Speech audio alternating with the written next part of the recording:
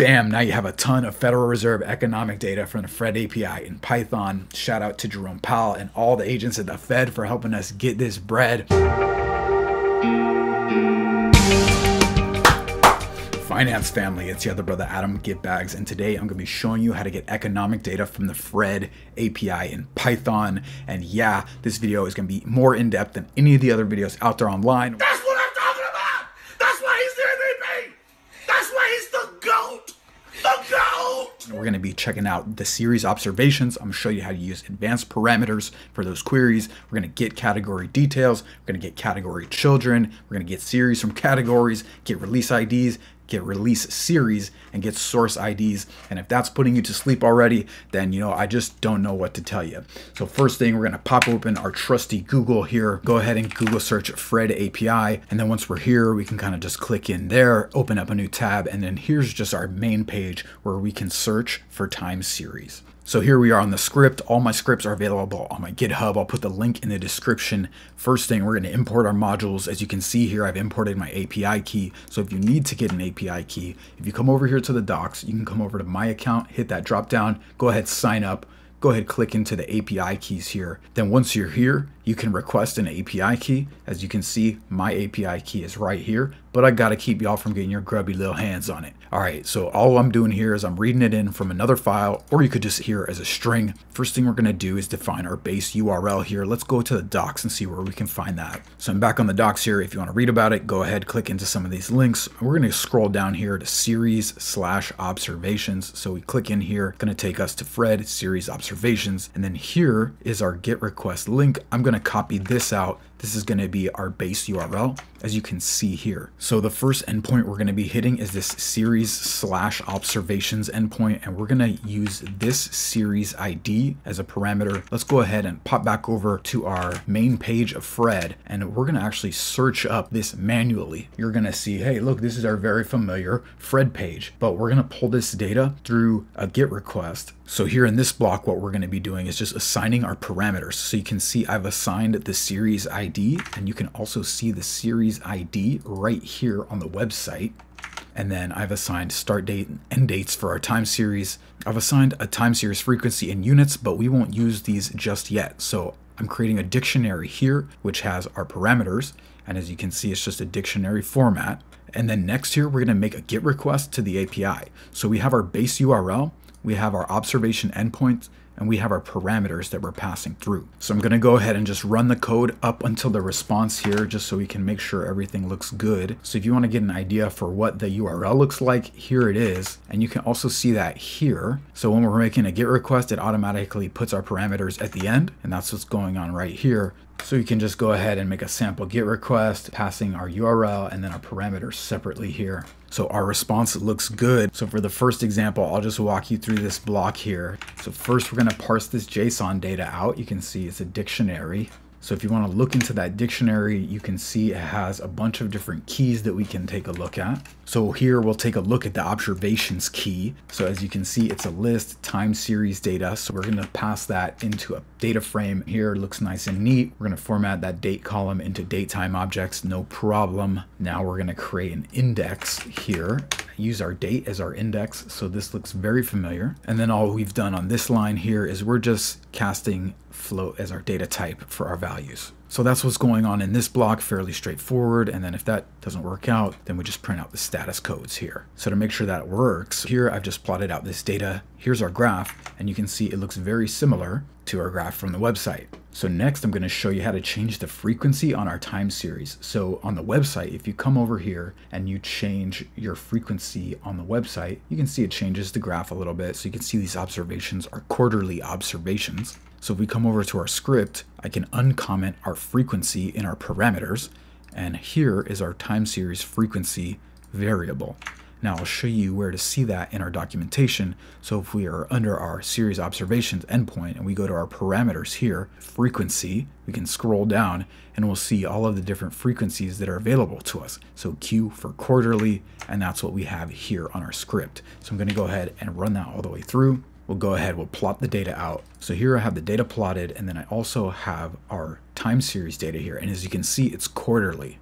So I'm back on the website here. I've changed our frequency back to monthly. I'm going to go edit graph and we're going to look at units here, and we're going to do percent change from a year ago. So when people are talking about inflation, this is a graph they like to show. As you can see here, it's percent change from a year ago. So to do that here, we're going to have our variable time series units, PC1. So here in our parameters, I'm going to comment out frequency. We're going to use our standard frequency, which is monthly. And then I have our time series units here, which is PC1, so percent change from 1 year ago. So back on the docs, if we go under parameters here and we go to units, we scroll down and we can see our units of data value transformation. We're using percent change from a year ago, which is PC. Here it is. Slippery bastard. We're using our percent change from a year ago, which is PC1. So as you can see here, we've assigned that variable and then we're passing it as our parameters. So we're going to go ahead and run all that.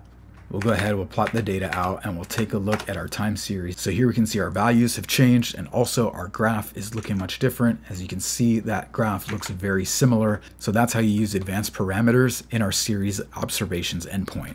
So back on the docs here, we're going to go to our categories endpoints here. We're going to go to /categories. We're going to get a category. So if you have a category ID, then you can get a category. So here, we're just assigning our endpoint here. We're going to add to our URL. Then we're going to assign a category ID. And then once we have an ID, we can use that to get the endpoint. So if you run this all the way through, you can see here we have our categories. It's a dictionary. So here's how you access the key. And then since it's a list, you need to go into the first item of the list. So as you can see, it's a dictionary here. So we're going to use the key name to go ahead and grab the name of that category. Now this doesn't seem that helpful, but it all makes sense in the next endpoint, which is our category children. So back on the docs here, click into category children, and then you can read about it. Here we are, we're going to assign our endpoint here. We're going to add that to the back of the URL. We have our parent ID, which is the one from the previous request. So here in our parameters, we're going to pass in the parent ID to get the category children. So we can go ahead, we can just run that all the way through. If we look at our response, it's a dictionary here, and then it has categories. And then as you can see, it's a list, but then it also has a bunch of different categories. So you can continue to navigate through the data structure in a method like this. So you can continue to navigate through the data structure by using the category IDs that you see here, and then you can find all the children. So to navigate that, you might think of a data structure like a tree. Up next, we're going to be getting category series, so you can get series in a category. And then also pay attention here, you can also get the categories for a series. So it works both ways, but we're going to go ahead, click into category series here, read about it.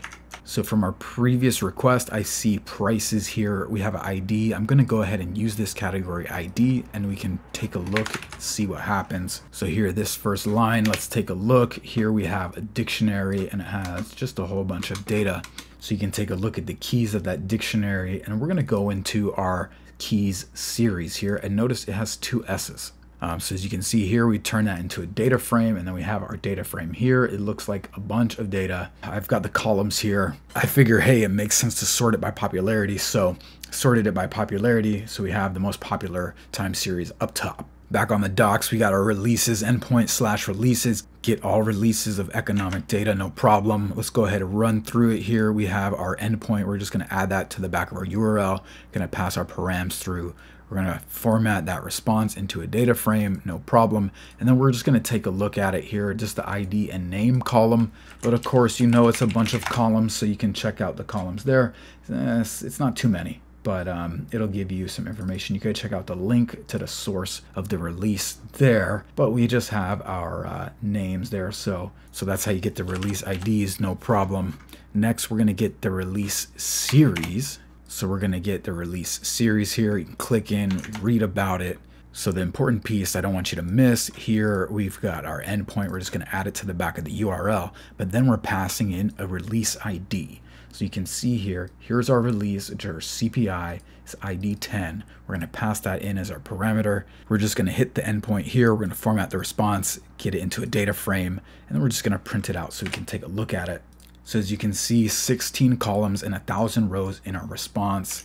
So what that signals to me is this endpoint is paginated. So if we want to work with pagination, you can go over to limit. You can see here, maximum number. The default is 1,000, so that's the max. Now, if we want to paginate, so what we can do is just use an offset here. You'll need to make a little bit of code that's just going to chunk the response so that you can save everything.